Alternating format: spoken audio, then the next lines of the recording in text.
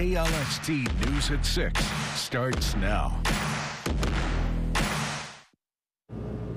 Good evening. Thanks for joining us tonight. I'm Carolyn McEnrue with a special edition of KLST News at 6. We're getting ready for the final rodeo performance before the short go finals tomorrow.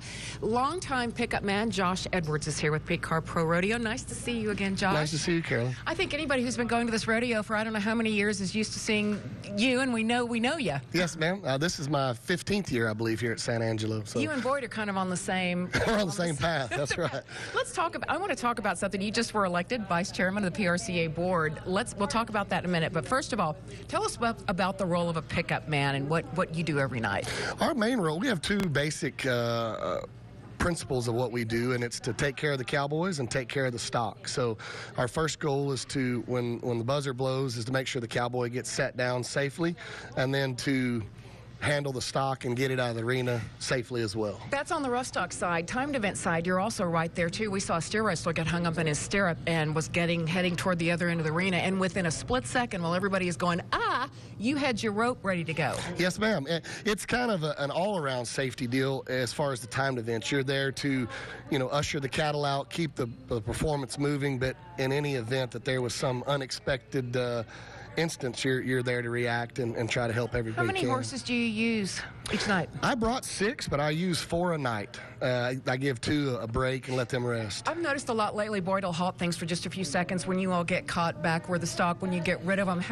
What are there gates going on back there that you have to get in one and get your horse or your bull in the other? Yes, ma'am. They have to go through the strip and shoot, and then sometimes we got to come back out, and it's just kind of a confined area, so it takes a few seconds. So. Experience, I'm guessing, has a lot to do with this. Yes, ma'am. Yes, ma'am. I've been doing this is my 23rd year in general, and it's just one of those things that becomes muscle memory after a little while. All right, speaking of experience, what an honor to be on the PRCA board. Of course, you've been on several committees and helped with that for years now. Tell us what your year is going to be like now, going in your vice chairman, and then the next year. Well, as far as the picking up, it stays the same. It's an added workload on the political legislative side, but we're going through more negotiations, trying to build the media side of the PRCA, working with the Cowboy Channel to build and grow that. They just announced that new contract going to 2028, I believe? Yes, ma'am. Yes, ma'am. And our RFG is developing another channel called the Cowgirl Channel, so we're adding content to that channel as well. So they're growing their media, and it's good for both sides. That's interesting. We've been doing this for I don't know how many years now, and it's interesting to see how there is more money in rodeo. Contestants are making more money. You were just talking about the NFR in December.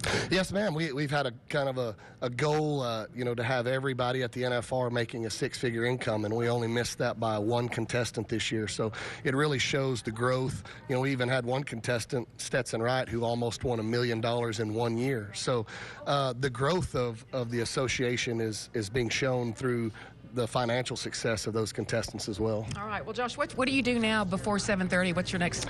We just go get our horses ready and kind of prep for that and get our mind ready and just get ready to go. For a fast show, you can't look down or talk to anybody. You'll miss it. Josh, that's right. Nice to see you. Yes, ma'am. You too. Thank you. Josh Edwards, pickup man. We'll be back tonight at 10 to talk to some of the contestants and show you highlights from tonight's rodeo.